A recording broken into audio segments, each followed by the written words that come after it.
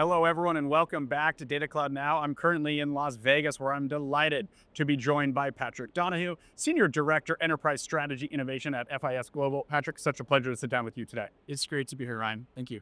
Patrick, FIS Global unlocks how money is stored, moved, and put to work to create seamless experiences for clients, businesses, and the global economy.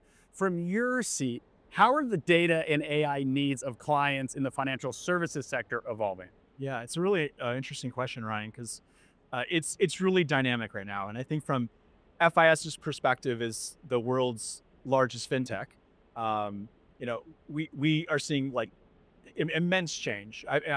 For me personally, being in a strategy role, having been doing this for a long time now, over 20 years, I've never like kind of seen the pace of change that we see right now. Really being clearly driven by the capacity of the cloud, all the tooling. I mean, it's great that we're here at reInvent, right? With AWS as one of our cloud providers, here with Snowflake, an amazing partner. All that technology, coupled with FIS's kind of domain knowledge and our tight relationships with our clients, is driving all of this change. In terms of our strategy, I mean, we're really focused really in three areas. One is in cloud and modernization, right? Rethinking the applications that we've developed, and in many cases, re-engineering those applications to take advantage of the cloud, the capacity, the elasticity, the scalability. But that also brings along data modernization, right? Which is where our Snowflake partnership and our Snowflake strategy comes in. Not just offering additional analytics solutions, but thinking beyond that to moving towards automation and productivity with that data, AI and Gen AI. But then we're also thinking about innovation, right, and putting a new lens on that. So it's a pretty exciting time. There's a lot of changes being driven by the technology itself, right? So we think about, I mean, it's interesting, we're at reInvent, right? So if you go back a couple of decades, AWS are the ones that sort of made a decision like everything they build has to be fronted by an API, right? So they began to unlock and open up that data. That didn't just change the solutions. I mean, from FIS's perspective, it's really creating new business models, right? So we're opening the data up. We're opening it up within our own walls as we serve clients with solutions. Our clients are opening it up. We see this in banking, but also on the capital market side, right? We see a convergence of buy side and sell side. By opening that data up, those on the buy side have access to expand their solution set and diversify, move into things that were traditionally on the sell side, and vice versa, right? And so FIS is really leaning into that strategy and not just reacting to it, but trying to lead. Great perspective. Thank you for that, Patrick. How does the Snowflake AI Data Cloud make this a reality? Yeah, the Snowflake Data Cloud and the Snowflake partnership is very, very important to FIS. It's a key to our strategy. When we think about providing the kinds of solutions that our clients are demanding and that they need to remain competitive, you really need a unified platform, right? So we have to be able to store, persist, transform, serve that data up in new and novel ways, modernize analytics, drive AI and Gen AI.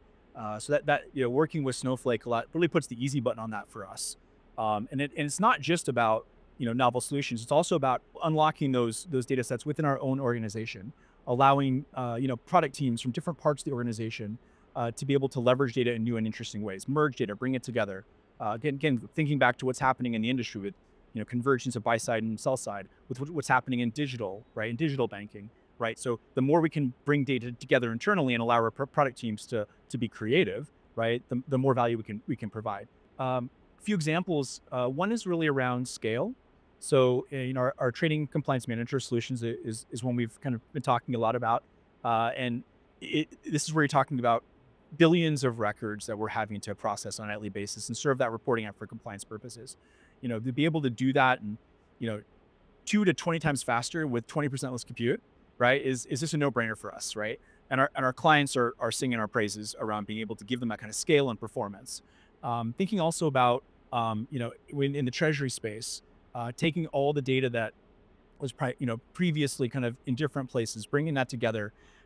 Our clients don't just want analytics and dashboards; they want the underlying data, right? So the ability to serve that back to them via data sharing is just it's just a game changer for us. And then the third example is around investment analytics. So with our investment data platform, which is a solution we're very excited about, this is where we're taking data from multiple investment accounting systems, bringing that together, layering on a common and powerful data model, layering master data management. So we're thinking not just about the data we have, but towards a future where clients can bring data in, and analytics. And now we're able to provide a solution that is, no one's even able to provide before.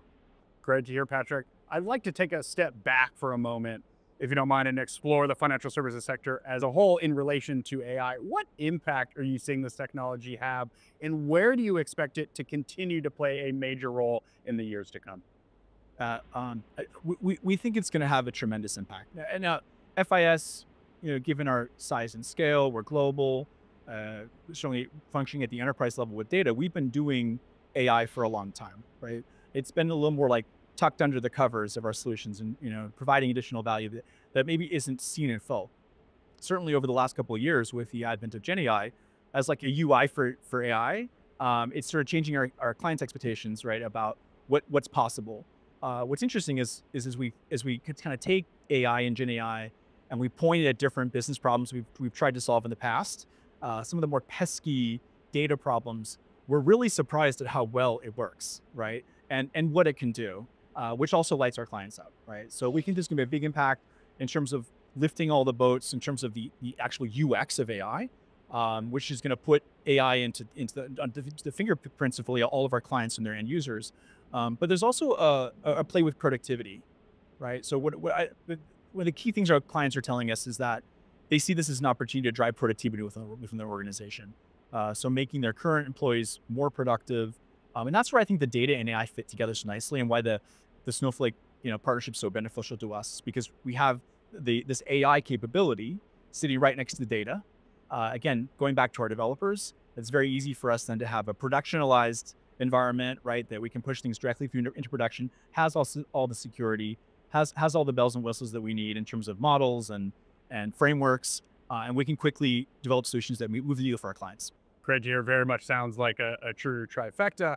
For over 50 years, FIS has continued to drive growth for clients around the world by creating tomorrow's technology solutions and services to modernize today's businesses and customer experiences. How is your data strategy preparing the business for the next decade, Patrick?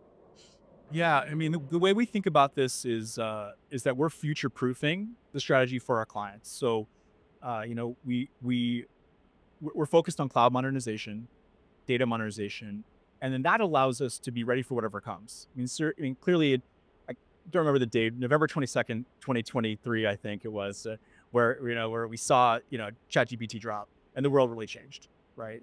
But there's going to be something in the future, right? Or it's going to be a merging or melding of different technologies that now our clients need to respond. They need us to respond. So by having a commitment to modernizing in the cloud, getting the scale and the performance and security, and then having the right data architecture allows us to be ready for whatever comes next. And so that's how we approach it. We also spend a lot of time talking to our clients about our journey, right, with modernization, our journey with AI. We don't just give them solutions to purchase. We tell them how we've structured our own approach. We spend a lot of time talking about governance, for instance, like how do we, like what's been our journey to think about how to go forward in this new world. So we spend a lot of time talking about governance. The governance framework was already in place for us. It's not something that's new. Being a highly regulated industry, we just then take that and we go to the next level.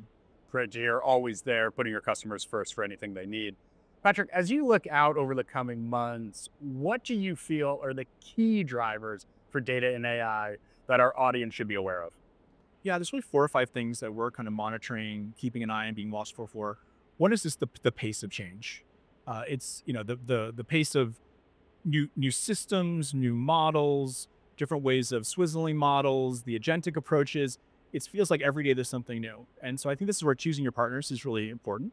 I think this is where our strategy is, I think, earned us the right to be our client's partner. We're partnering with Snowflake as a key enabler for us.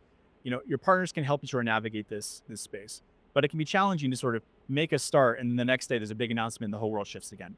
So I think, working with our clients carefully on what use cases matter to them, working in an agile fashion, starting small, building from there, I think is really key.